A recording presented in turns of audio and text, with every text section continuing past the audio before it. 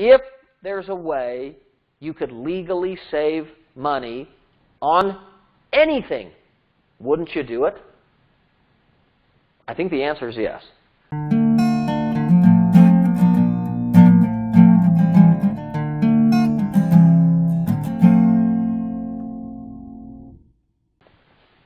We're going to continue our conversation about legal entities. So really, the purpose, one of the main purposes of having a legal entity is you kind of have you, and you have and it could be a business. It could just be that you've got the entity for whatever reasons you use it for. You've got you and you've got the entity. The whole purpose of setting up a business entity or an LLC of some kind or what a corporation is to keep these two things separate. To keep them totally separate. On the books they're separate. Legally they're separate. And so the reason that a lot of people want to do that is, let's say that I'm renting a house. And I own it personally. And one of the tenants falls down the stairs, says that it was something was wrong with the stairs or the carpet or whatever, and they come sue me. Well, if the house that they live in is here, and so is my personal retirement account, and so is, a little business that I'm doing, when they sue me, they get to sue all of this stuff too. They could really go after all of those things. Where if this is shifted here, say the business is shifted here, now there's a legal separation where I still control the entity, but it's not me. It's two separate things. Then if they fall down the stairs, etc., they can go ahead and sue the LLC that owns that home, but they're not going to come after my retirement account, because those are legally completely separate things, not even seen as the same thing, same person, same anything, where if I don't have the legal entity, it is all just seen as lumped all together in one big thing. And now, I'm not a big doom and gloom person. I'm not running around thinking that everybody's going to sue me. But here's the thing. No offense, but we live in America, where is the land of the free and the home of the brave, where there's a few free and a few brave and some other people that think they're going to become free by going after the people that are free and brave, and they think that's the way they're going to get money, is suing somebody. And then there's other times where it's really potentially justifiable. Keeping those two things separate is very wise. A very, very wise thing. So we've already covered in previous lessons sole proprietorship. We've covered an LLC or a limited liability company. We've covered an S-Corp and how an S-Corp works and what an S-Corp is. And then today our lesson is going to go over being an LLC, but being taxed as an S-Corp. And so we have our entity that's set up, and as an LLC, it gives us that protection from liability, right? And so all the money that we make from that particular LLC, all the money goes into, gets paid to us, and then this money we take and we put it into a business bank account.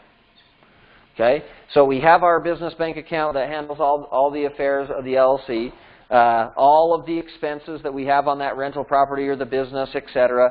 We pay from this, so we have our business expenses that are all tax deductible. We get deductions for that, and then we pay ourselves as an LLC. We don't have to worry about the reasonable salary and all of the different things. If it's an LLC, as an S-Corp, we do have to set it up and have the salary and then draws and the meetings and all that stuff if we're an S-Corp. But as an LLC, it's a little bit looser, where we get the tax more of the tax benefits of an S-Corp, but more of the runnings and the I don't want to say looser restrictions, but I mean that's just kind of what it is, and that's not like a legal term by any means. But all the personal expenses, you know, we take from this, come to us, and you know we pay ourselves a certain amount, and then anything extra that we take out is considered a shareholder distribution or a dividend. And then, of course, by taking that, then we're taxed.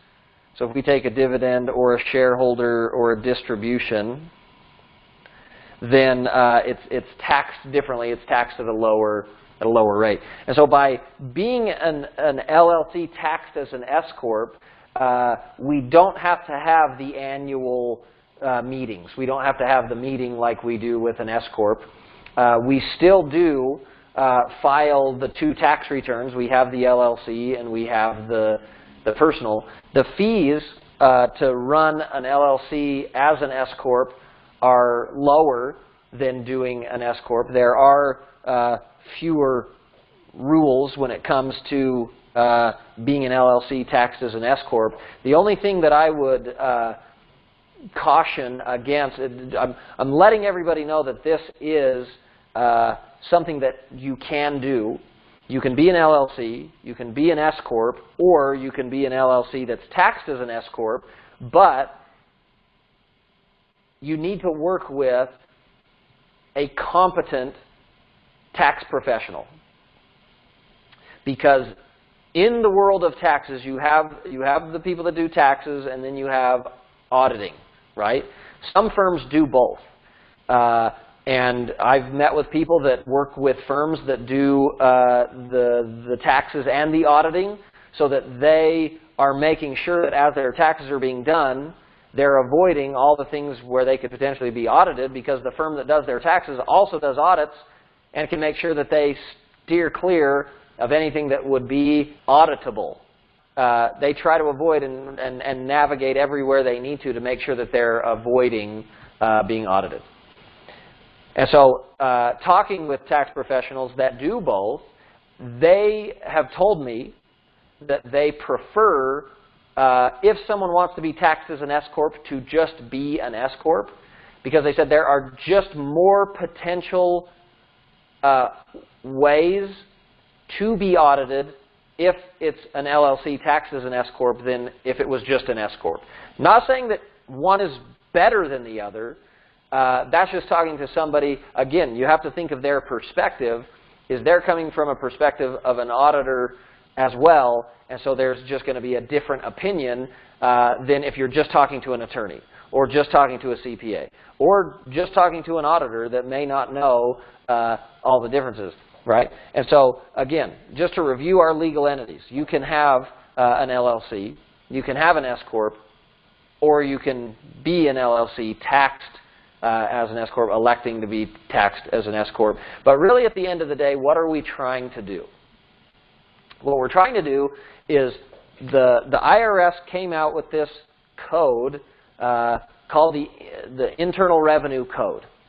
And it's really like the rule book of this game we play called Money and the United States.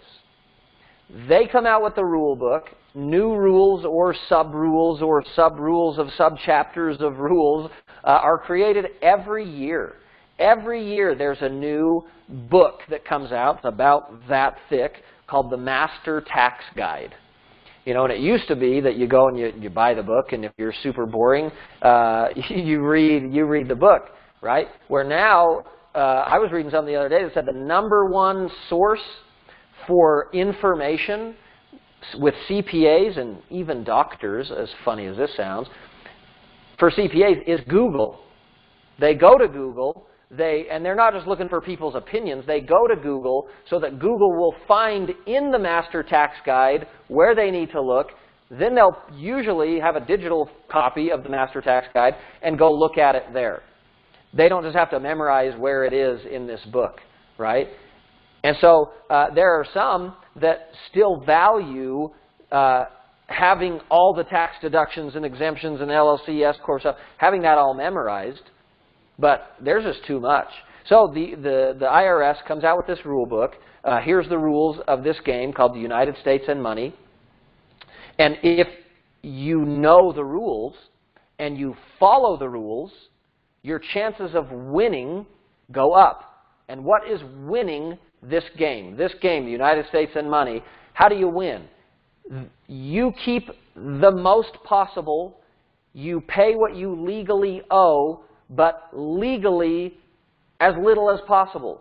Why overpay? Overpaying what the rule book says to pay because we don't know the rules is not something like noble, where I pay more in taxes, therefore I'm a better person. That has nothing to do with anything. And it's not illegal. It's not shady. It's not, skirting legalities if we know the rules better. At the time of this recording, and I'm not making a political statement, I'm just making a common sense statement. There's a lot of people that are very upset with certain business owners or politicians that in their past or their present don't pay a lot in taxes.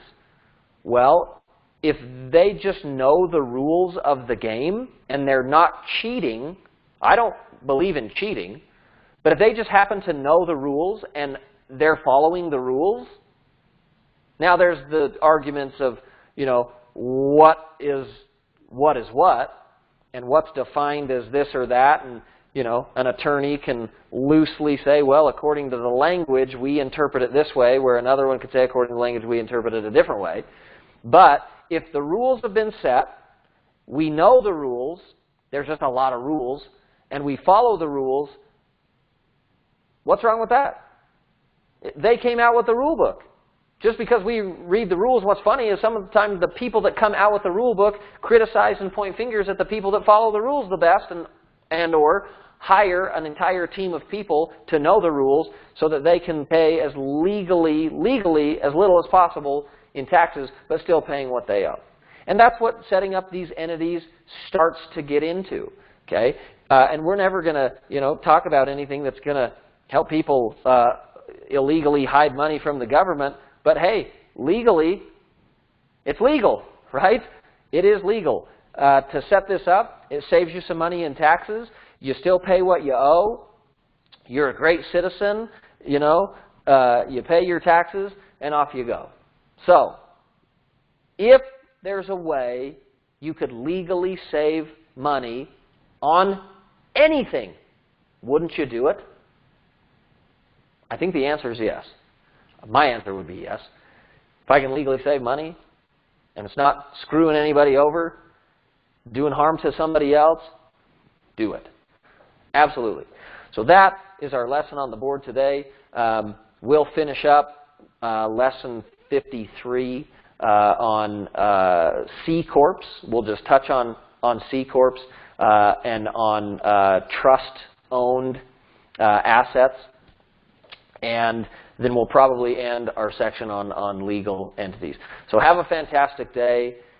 Go learn something new. Go apply what you've learned. Make a difference in your own finances. Go make a difference for other people as well. Thank you for joining us today on the Impact School of Money, and we'll see you later. Class dismissed.